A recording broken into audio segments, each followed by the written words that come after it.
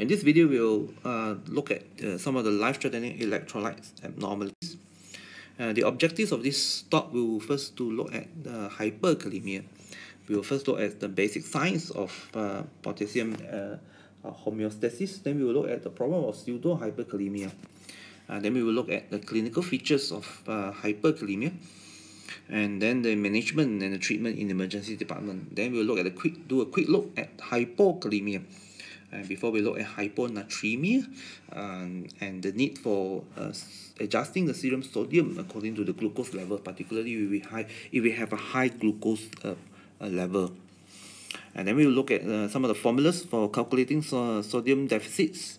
We will just look at one of these formulas. There are many formulas out there, and the caveats when we are using these formulas. Then we will look at the goal and the rate of correction of hyponatremia. First, on hyperkalemia. Now, one of the recent updates in the understanding of the physiology of potassium homeostasis is in the role of aldosterone itself. And although we know that aldosterone is a powerful stimulus for renal potassium excretion, it only occurs at the supraphysiological level of the potassium, with very little effects when the potassium is within physiological range. And so there is the caloriuretic reflex that has been proposed, that one that is arising from the receptors in the gut, in the portal veins, or the liver itself, and that is independent of the aldosterone control. And the top figure here represents the traditional understanding of the feedback mechanism or the feedback control, whereby we have a high intake of potassium from the diet.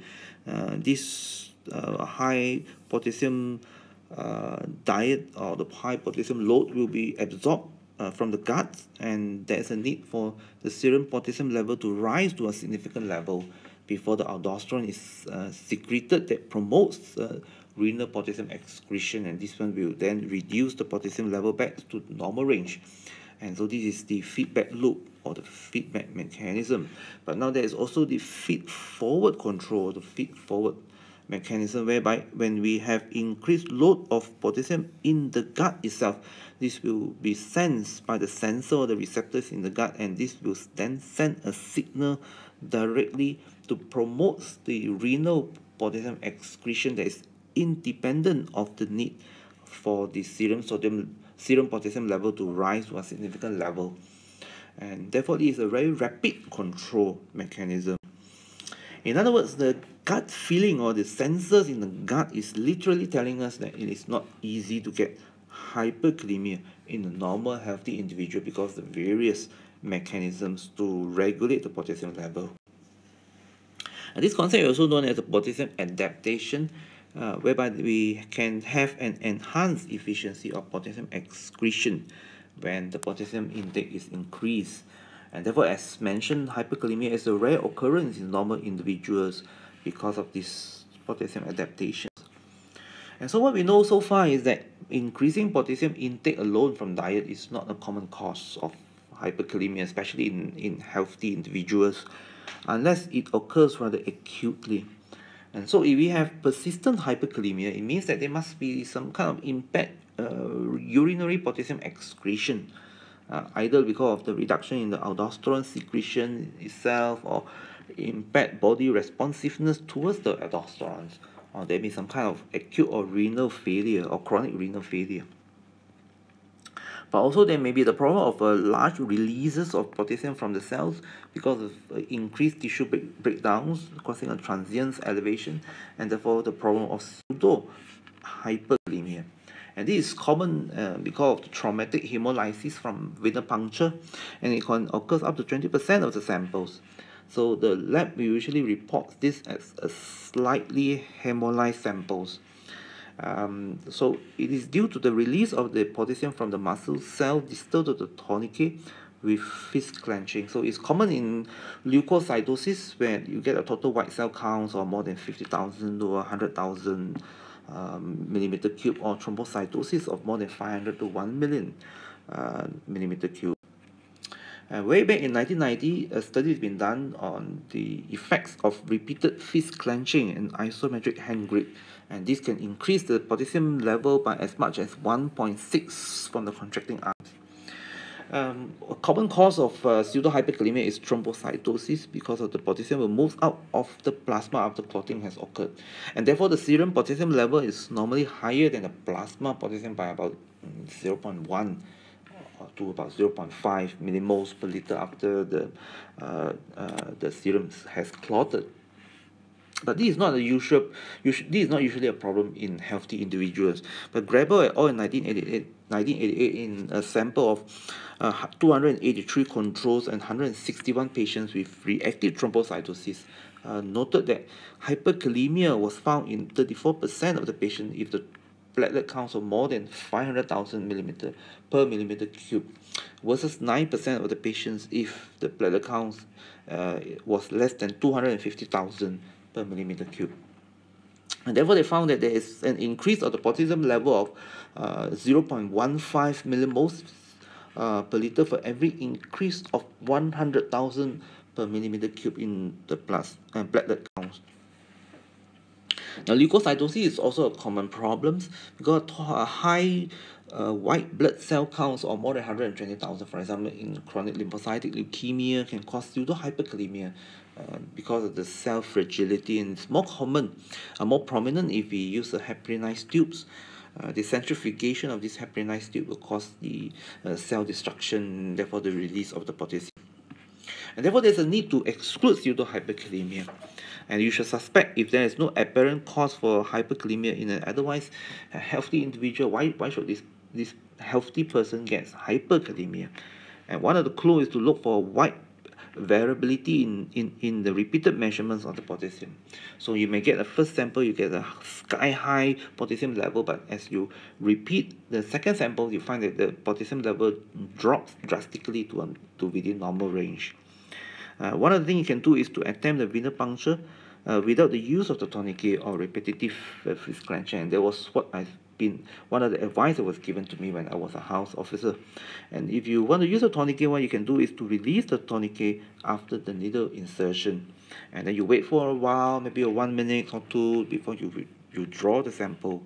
But it's not something that I commonly observe nowadays.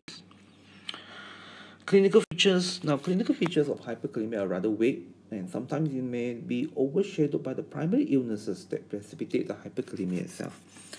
And some of the more serious manifestations are muscle weaknesses or paralysis. Also, we can have some cardiac conduction abnormalities and cardiac arrhythmia. And it usually occurs when the serum potassium level is more than 7 millimoles per liter. But the absence of the symptoms do not rule out hyperkalemia. The muscle weakness in hyperkalemia may mimic the Guillain-Barré syndrome, where you get a symmetrical ascending muscle weakness that begins distally with the legs, and it progresses up proximally to the trunks and the arms.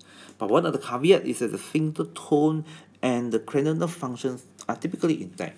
So if you get a cranial nerve palsy, then you should look for any secondary cause rather than due to the hyperkalemia itself.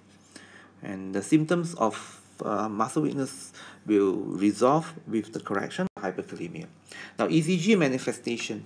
Now, the ECG manifestation do not just depend on the absolute level of the serum potassium itself, but they also depends on the rate of increase of the potassium level.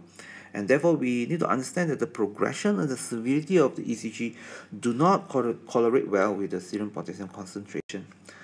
But for example, in a retrospective review of 90 hyperkalemic, there's a typing mistake here.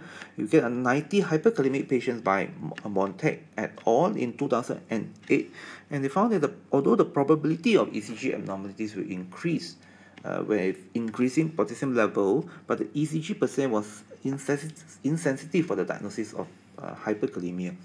This is because there have been anecdotal reports of severe hyperkalemia of even up to more than 9 millimoles per liter, but there was no expected ECG manifestation. But nonetheless, the ECG manifestation are common when the serum potassium are more than 5.5 millimoles per liter. And the earliest ECG manifestations is the T waves, the tall T waves. And how do we differentiate these tau T waves from those that due to, for example, the hyperacute T waves in myocardial infarction?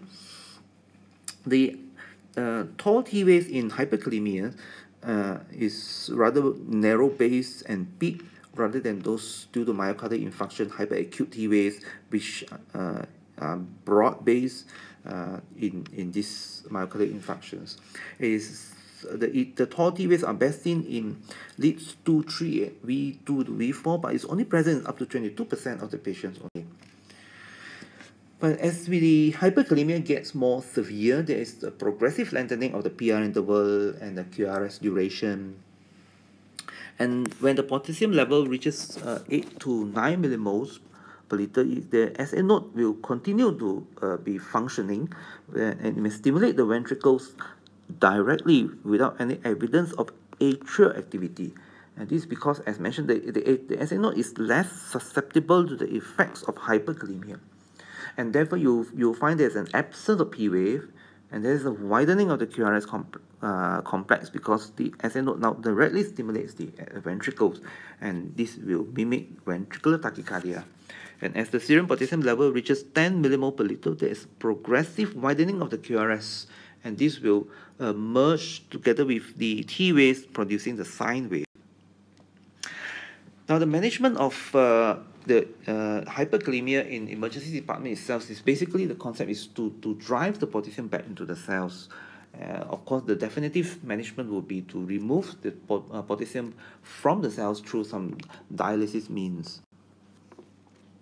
Now, the first treatment is the use of calcium.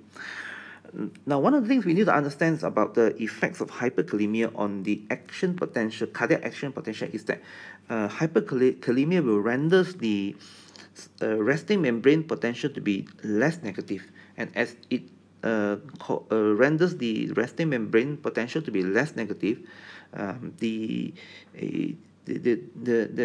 cardiac cells will then be easier to reach the threshold potential, and therefore there is this initial stage of hyperexcitability.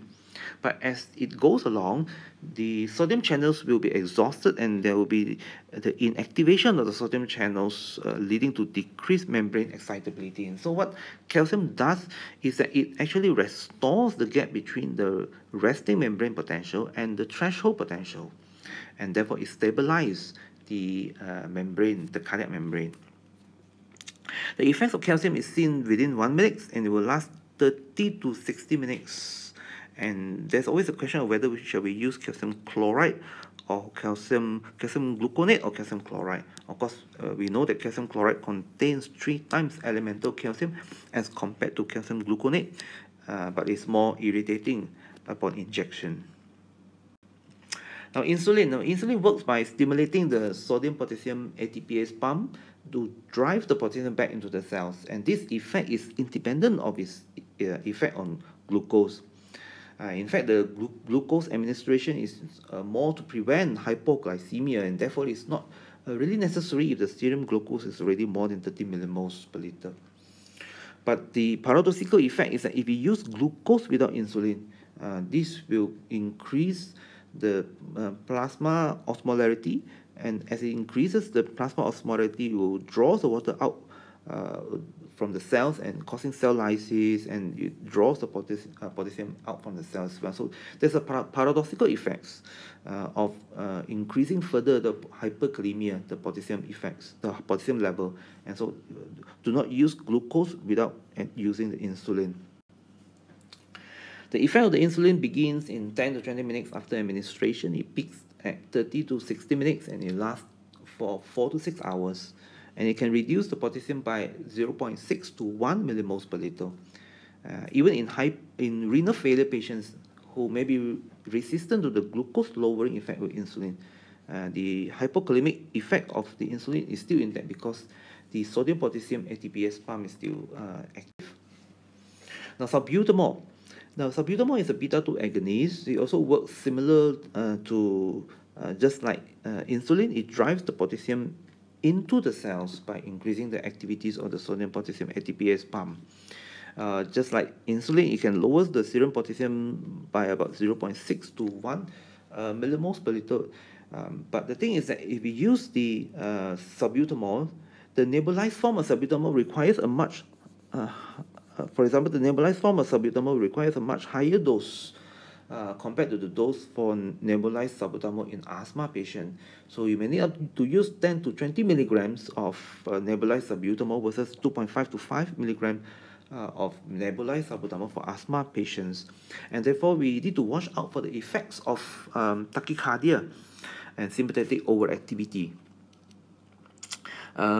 Just like insulin, the effects will be seen in 10 to 20 minutes, it peaks to 30 to 60 minutes, and it can last up to 4 to 6 hours. But really the question is there any role of combining both the salbutamol and the insulin? So Allen and Copney in 1990 has found that if you use insulin alone without the use of salbutamol, it can reduce the potassium level by about 0.6 millimoles per liter, and if you use salbutamol alone without the use of insulin, it also similarly reduced the potassium level by 0.6 millimoles per liter. But if you combine both the insulin and the salbutamol, it can reduce the potassium by about 1.2 millimoles per liter. And therefore, there is some synergistic effect if you combine both the insulin and the salbutamol. Now, sodium bicarbonate. Now, sodium bicarbonate nowadays is more for historical interest, and it's not really being used nowadays.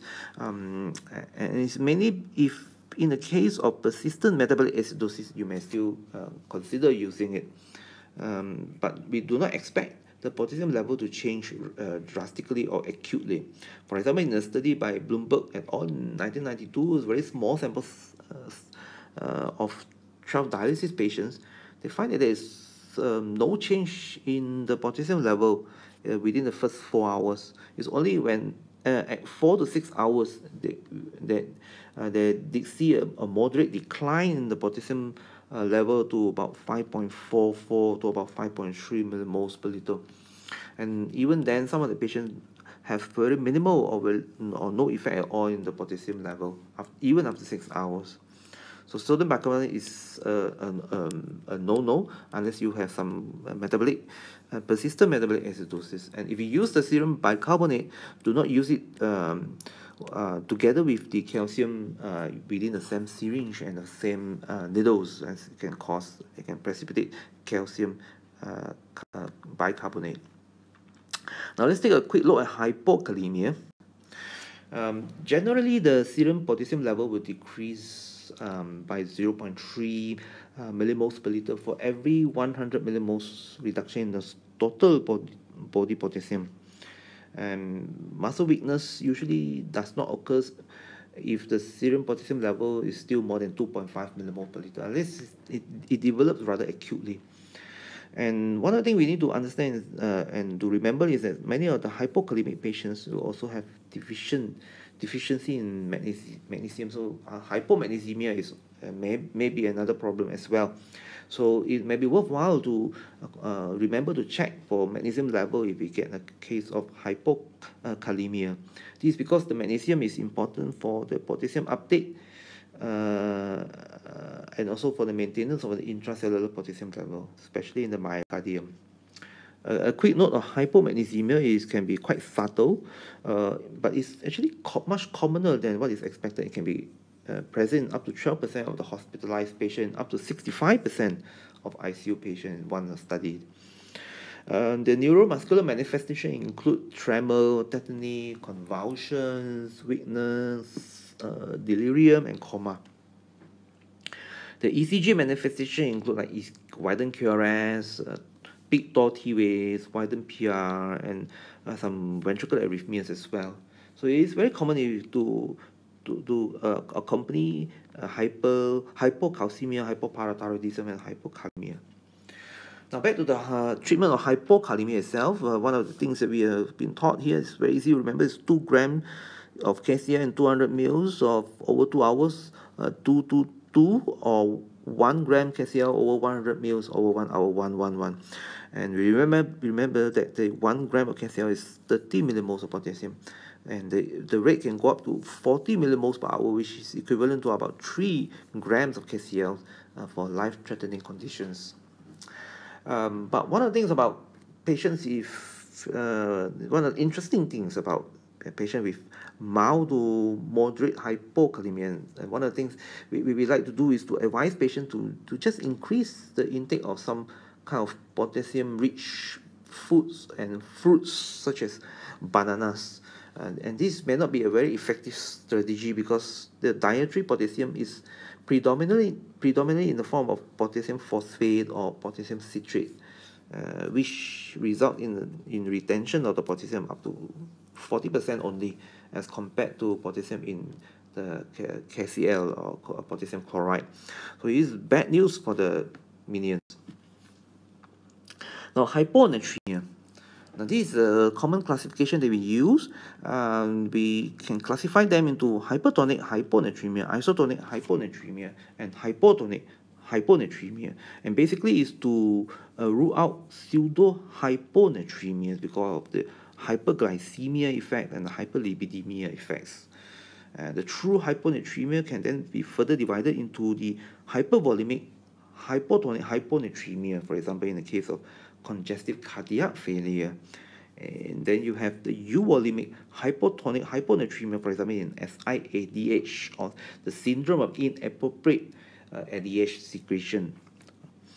And then you can have the effects of hypovolemic because of the body fluid loss and the sodium loss.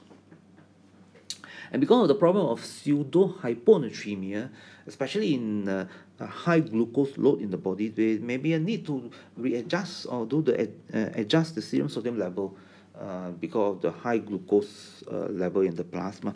So high glucose load will cause osmotic shifts, and this osmotic shift then to pull the water from the cells, and then it can cause the cell lysis and so on and so forth as well.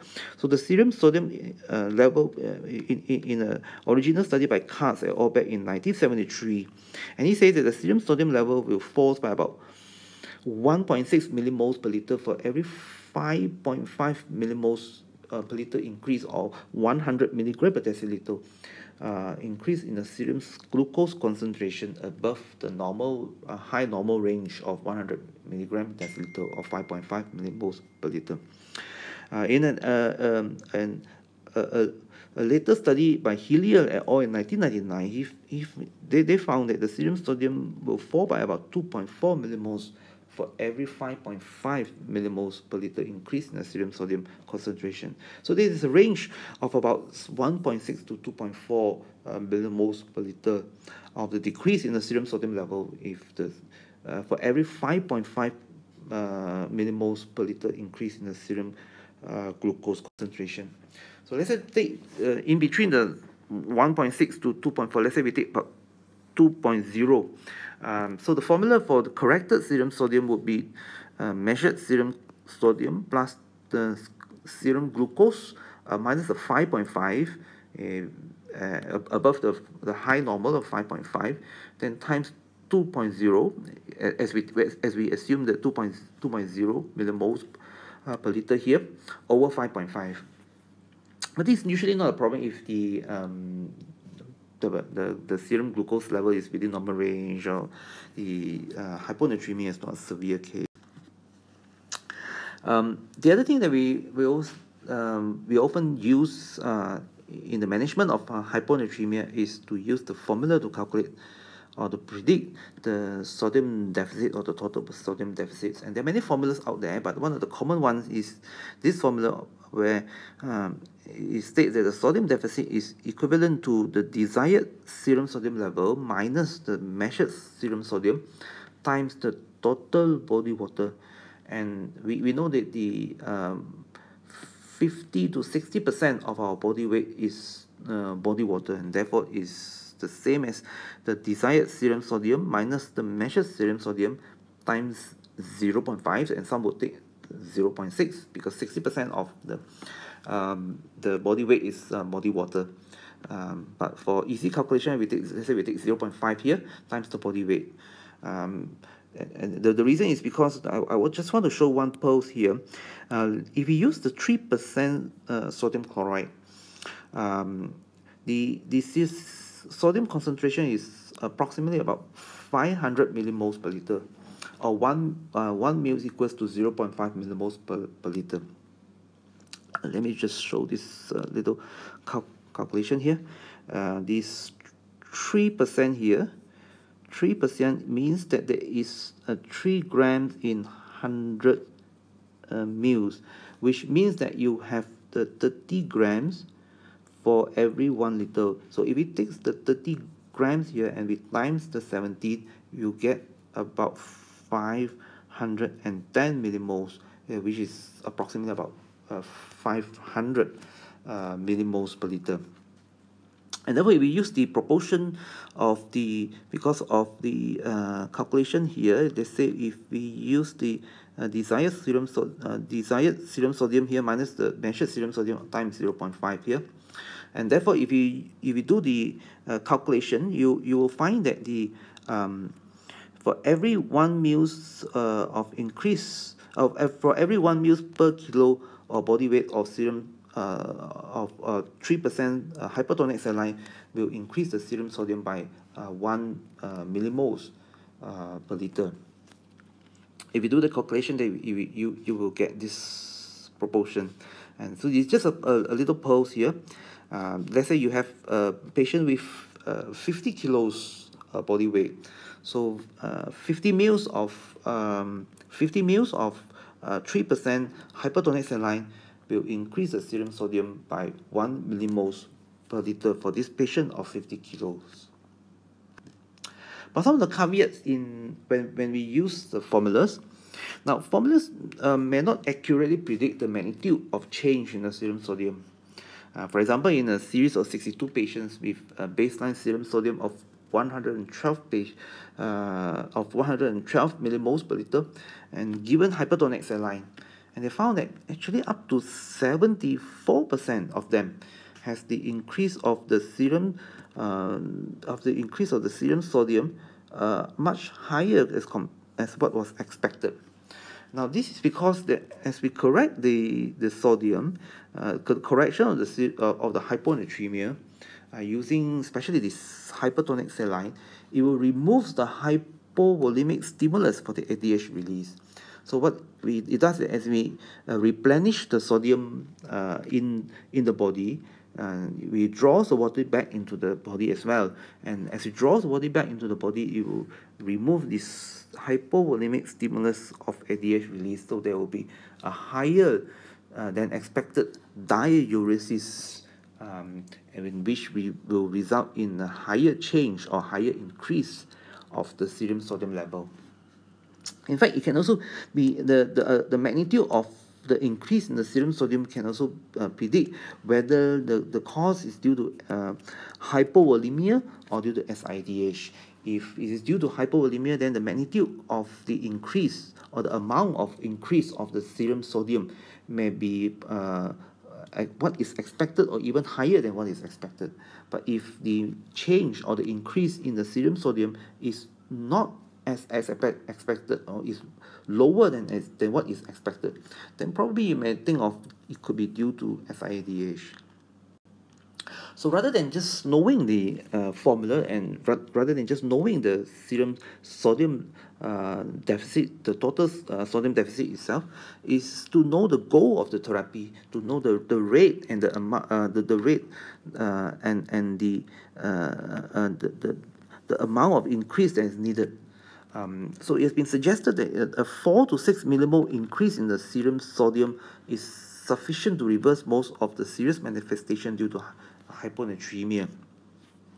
And in emergency cases, we can increase this 4 to 6 millimoles over a period of 6 hours. So what are the indications for emergency therapy where we want to correct it rapidly, the 6 millimoles margin to within the first 6 hours, is when we have patient with severe symptoms of hyponatremia, for example, in patient with seizures and mental obturations, or we have patient with symptomatic acute hyponatremia, even the symptoms are mild. Maybe we have the patient with hyperacute hyponatremia, but the patient may have some kind of psychiatric illnesses because of some self-induced water intoxication, for example, even if the patient were asymptomatic during the initial evaluation. We are not worrying so much about the serum sodium level at that point or when we evaluate the patient, but we are more worrying about the risk of cerebral edema because of the osmotically driven water that can cross the blood-brain barrier. And also in patients with symptomatic patients with some post-operative hyponatremia due to some kind of intracranial pathology. So in those kind of cases, we need to correct the serum sodium faster and within the first 6 hours. But what is important to note is that we do not want to correct the hyponatremia too fast because of the risk of osmotic demyelination syndrome. And the previous name was CPM, or central pontine demyelination, but now it has been shown that the demyelination does not just occur in the central nervous system but the whole nervous system as well. So the name now is osmotic demyelination syndrome. And so we do not want this to occur, especially if you correct the serum sodium concentration of more than 10 to 12 millimoles per liter within 24 hours or more than 80 millimoles within 48 hours. So we keep it low, we keep the rate of increase below 8, but to be safe, we keep it about 6 millimoles per liter over 24 hours. So there is a caveat here that says that if 6 a day makes sense for safety, so 6 in 6 hours for severe symptoms and stop. So what it means that you increase 6 millimoles of sodium deficit in a day, it makes sense for the margin, the safety margin. Of course, you can go up to 8, but the rate of increase may be much higher than what is expected. So we keep it a little bit lower to about 6 millimoles of increase per day. But in severe symptoms, in severe hyponatremias, we may correct this 6 millimoles in the first 6 hours and then we stop until the next day. So 6 millimoles a day makes sense for the safety margin, so 6 millimoles in 6 hours for those in severe or emergency cases of hyponatremia, and then we stop until the next day we can correct further. And so in conclusion, in hyperkalemia, calcium is effective, insulin is effective, salbutamol is effective, and there is the synergistic effect if we combine both the insulin and salbutamol together. But the important thing to remember is that if we use the nebulized salbutamol, then we need to use about 3 to 4 times the usual dose that we use for asthma patients. So we need to watch out for sympathetic hyperactivity. Now, cranial nerve involvement in hyperkalemia is not common, so if we get a cranial nerve palsy, then probably we need to rule out another cause rather than just the hyperkalemia per se. In hyponatremia, remember that it can be much higher than what is expected in the presence of hyperkalemia. So therefore, there is a need to do some kind of correction of your serum sodium level in the presence of hyperglycemia. The formula used may be used just as a guide, but beware that the rise in serum sodium can be much higher than expected due to diuresis effects when we remove the hypovolemic stimulus for the ADH release. And so more important than just knowing the formula and the sodium deficit or the amount of sodium deficit is to know the goal of your management, and the rate of your increase is 6 millimoles a day. It makes sense for the safety. So 6 millimoles in 6 hours for severe symptoms, and we stop. And that's all for this talk on